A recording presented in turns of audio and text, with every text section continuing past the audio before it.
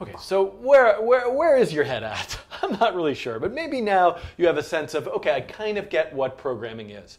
I've got to write instructions with a specific syntax, and I could choose all these different languages and all these different environments for different kinds of applications and for a different operating system and for different hardware.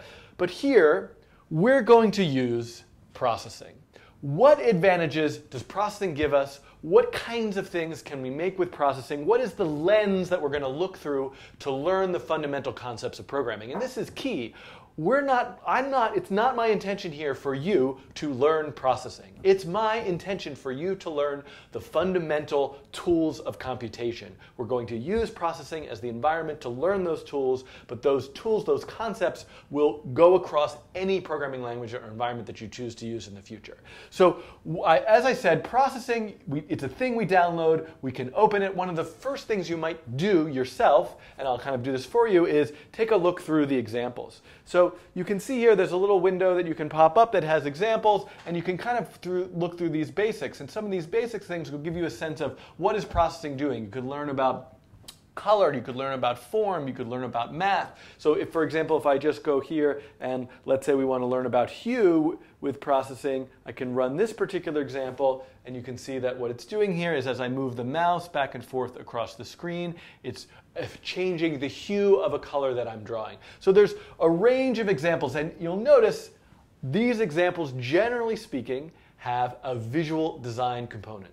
So if you're interested in design, animation, images, creative applications of software, processing is a good environment to explore ideas in that area. Another thing, and I'm just going to kind of give you a quick range, as you look through, you might start to look through a lot of the examples under topics. And one of the ones that's dear to my heart that you might look at is, okay, simulate. So there's a lot of nice examples. We can look at this idea of of simulating physics elements through processing. We can see there's some circles on the screen. As I click them and move them with the mouse, my head is always, this is very poor what I'm doing here. They have this spring-like motion. So one of the nice things about processing is there's when you download it, there's a wide range of examples. And to get a sense of what can I do, what are some ideas of things I might try to make, you could spend a whole day just clicking through and running all of the examples. The other thing that I will just mention is that processing has, in addition to the sort of 2D drawing engine, which allows you to draw simple and kind of complex shapes and animations in 2D, you can do a lot of stuff in 3 dimensions as well. I guess I'll just open up this one called Planets. And we can see here is a nice, ooh, this is beautiful. I'm going to have to use this for something. But here we can see this nice little demonstration of how you can do 3D rendering and processing as well. And you can see you can do all sorts of different kinds of camera stuff, lighting stuff, textures, all the things that you might find in a 3D computer graphics environment. That stuff you can do with the processing environment as well. So this is, I just closed everything. That is the examples. The other thing, okay, so something else I really want to mention about processing.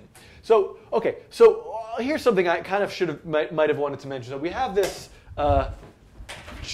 like crazy list of all these programming languages, and I was kind of saying, okay, so here we're using processing, and one of the things you might think, it's like, oh, is it just processing? It's like this toy environment that I can kind of just do a little like experimental ideas in, but I can't really make a large-scale projects with. So one of the things that I like about processing is both its ability to allow you to get started very quickly and learn the basics, but also you can build fairly large-scale, sophisticated projects in it. And one of the reasons for this is you aren't learning the processing language. Yes, you're using the processing environment. Yes, there is a set of processing functions that are native to processing itself, but really the language you're writing code in is Java. Now, Java is probably about, unfortunately right now in the era that we live in 2013, is probably like the least cool thing you can learn. Like, it's much cooler to learn JavaScript or Ruby, and there's lots of great stuff you could do. I mean, with JavaScript, especially on the web now, and Canvas and WebGL and all this amazing stuff that I also encourage you to learn. But there is an advantage to using Java, or the fact that processing is built on top of Java. Java is kind of, in many ways, I've heard this said about Java. I can't remember who said this to me, but it's not the best language for anything, but it does everything. So if there's anything you're thinking about doing, if you want to like read your email into your processing program and then draw little bubbles on the screen for every email you've received, or you want to connect to the Microsoft Kinect, or you want to use this physical piece of this hardware, you want to use this sensor, you can really do just about anything. You'll find a Java library out there for just about anything. So processing, because it's built on Java, is incredibly extendable through libraries.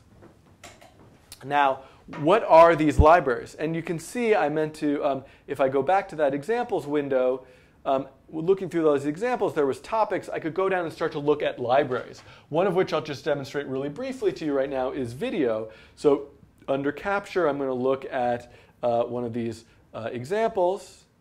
I'm going to run this mirror example. And I think this will work. This is where we would edit, because it's taking a minute to.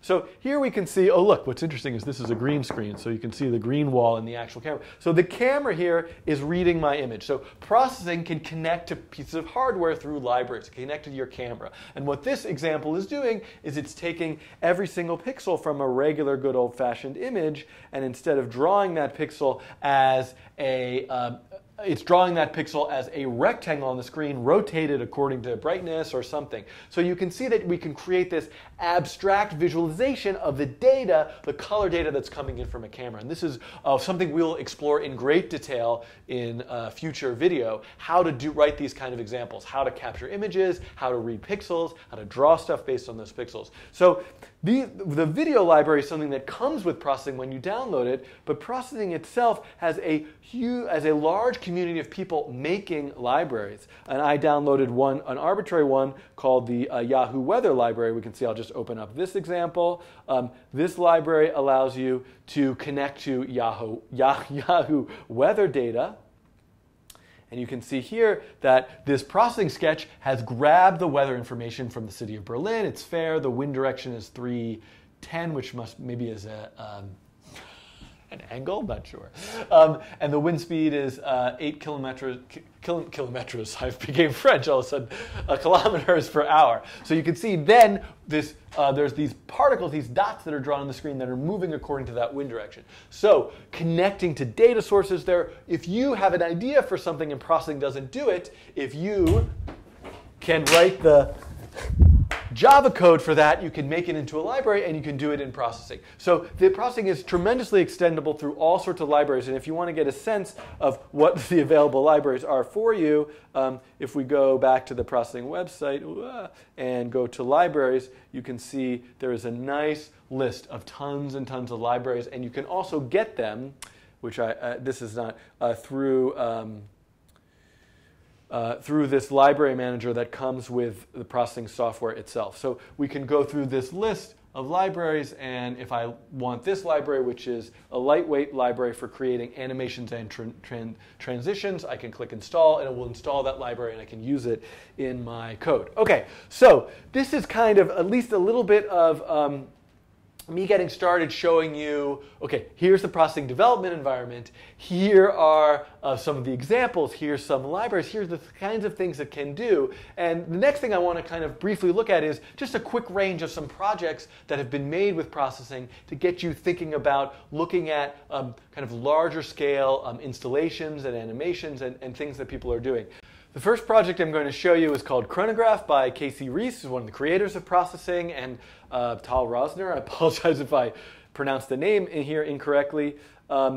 This is a project which I will just sort of skip to the end here to just show you this time lapse. You can see this is a projection piece that's projected onto the side of this building, which is the New World Center in Miami, Florida for the New World Symphony. So this is a time lapse of the piece running. This is showing it more quickly, but you can see this idea of abstract visuals projected on the side of a building. This is all generative, procedural. This is a piece of software that generates this content that's projected on the side of a building. This is something that's done a lot with processing. I teach a class here at ITP where the students create work for a large video wall. Here are a couple examples of projects there. This is a project called Beluga. I'm skipping the sound, but this was a dance performance. And you can see that there are these dancers that are moving and jumping on trampolines. This is a 120-foot wide video wall. It's 12 feet high, and the visuals were generative, this seascape, and they responded to the movements of these dancers who were bouncing up and down on trampolines. So this was actually, it's using processing, but there are 3 separate computers running 3 processing sketches, each controlling a section of the video wall. So even these types of large-scale 3D graphics for performance are made with processing. Another example of this for the same space, this is a project called Replica, which here there was a dancer live in the space with a camera pointed at her, and her image was then projected onto the wall and manipulated with a series of different kinds of time-based effects. And there was music, the dancer, and all happening in real time, all happening live. Okay, I'm realizing I'm forgetting to mention people's names, but I will... There'll be links below where you can find out the wonderful people who made some of these projects. So another thing that processing is used a lot for is for motion graphics. This is a great project by Molly Schwartz, where she did an animation about eels, now called A Belly Full of Eels. If you look at this, a lot of this is done with After Effects. But here, in this particular part of the animation, these eels that are actually swimming through this underwater pipe sewer-like space, those were actually made in processing, rendered out from processing and incorporated into a larger animation project. And there are lots of wonderful examples of music videos that have been made with processing, where different types of elements that you wouldn't want to hand animate that need an algorithm, a generative process to, whether it's behaviors or repetition, were done with code, with processing. Okay. Another popular use of processing is for data visualization. I will show you a well-known project by Jer Thorpe. This here is a visualization. It's grabbing data from Twitter and looking for people who said, who are very excited about the fact that they just landed in Hawaii, for example. So anyone who posted just landed in Hawaii, if it was me, I wish I had gone to Hawaii. I've never been there. But my home location on Twitter would be New York. The project parses out the locations New York and Hawaii and the time that the tweet was posted, and draws this kind of arc path from the origin location to the landing location. So it's a visualization of people posting on Twitter about their flights. And you can see different views. There's this kind of like horizontal view now that it's spinning around. All of this is done through code, through an algorithmic process to visualize this data. And you can see kind of, well, you can't really see that, but up here at the top left, this time scale is showing where we are, and where we are in time. So this is a great use of processing, and it looks like, oh my goodness, this very complicated, crazy 3D, how could I ever possibly learn how to do this? We're going to start with some very basic things like how to draw a circle, how to move a circle. This is really just doing that also. It's just lots of circles, a little bit of 3D. So what's happening with those circles is controlled by data. So all of this stuff is possible through learning the foundations of programming and a little bit about how to draw and do stuff with computer graphics as well. This is a great project by Mary Huang. If you're interested, a lot of wonderful work is being done with processing to create physical. So if you want to do print design, checking out the work of Rune Madsen and a course he teaches called Printing Code. There's a tremendous suite of examples of using computation to generate print designs.